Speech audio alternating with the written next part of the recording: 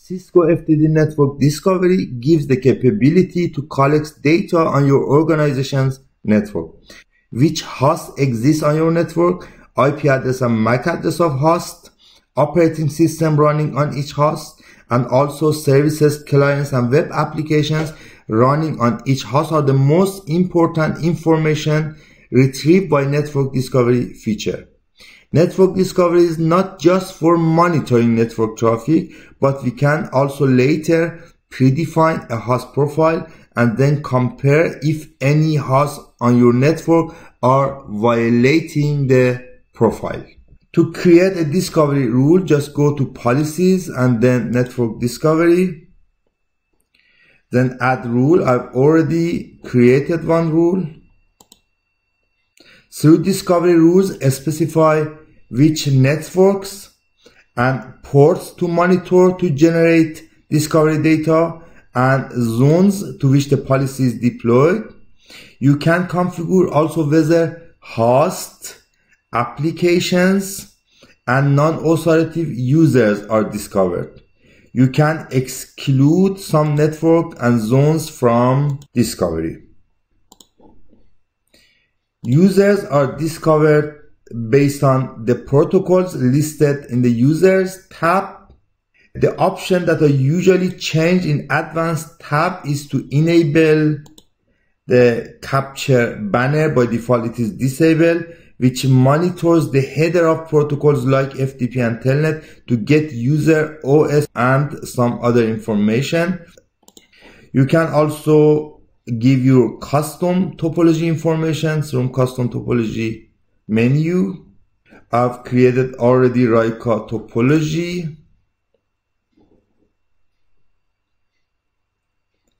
with two network LANs with IP address 192.168.1 and management network 192.168.200. You can list all your network in the list so you can later monitor based on your topology.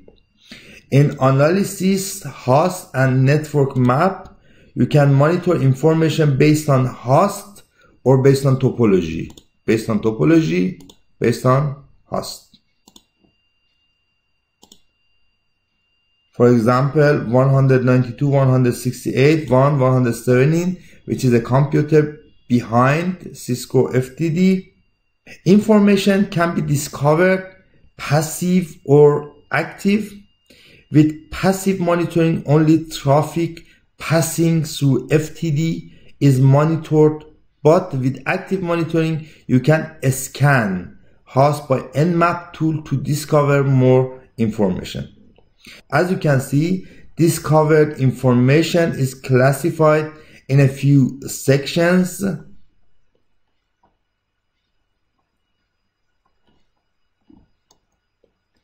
Above, you can see the IP address and also the MAC address. The operating system information is displayed here. It may gather information which cannot decide about the operating system, so it is named operating system conflicts. You can give the operating system manually by edit operating system. For example, Windows 7 Ultimate is my operating system, and then finish. I've changed the operating system from Citrix to Microsoft Windows 7 Ultimate. With the user admin, it is automatically detected.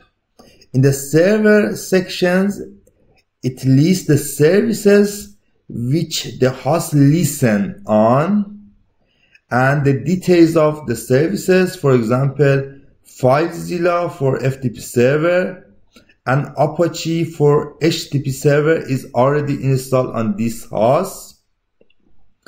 In application section, you can monitor which applications are installed on the host. For example, Firefox and Windows Update.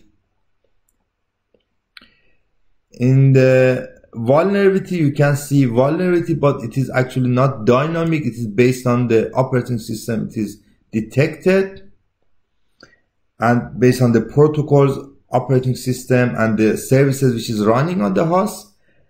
And in scan results section, you can monitor information actively retrieved by Nmap. This section is displayed only when Nmap is already active for the host.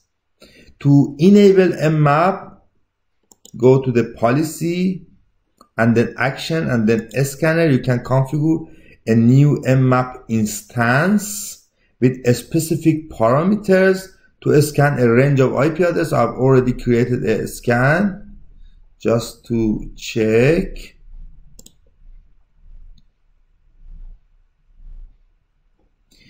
These are the parameters that I can choose or change for my scans. I've not changed any settings, and all of the settings are default. And then you can start a scan for a range of IP address. For example, for the range of 192.168.10/24, it takes some time to be scanned. So after a while, probably you see some new information in the analysis and network map.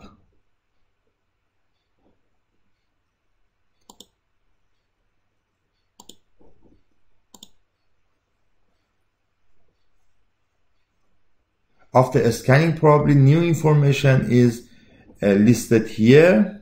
If it is not already scanned, you can also monitor based on host or based on applications. For example, based on applications,